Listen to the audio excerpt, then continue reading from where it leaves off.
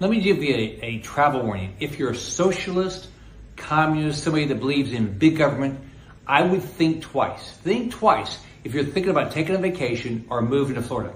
We're the free state of Florida. We actually don't believe in socialism. We actually know people, and some people in our state lived under it. We know people lived under socialism. It's not good. It's not good for anybody. So if you're thinking about it, if you think about coming to Florida and you're a socialist or communist, think twice. We like freedom, liberty, capitalism, things like that.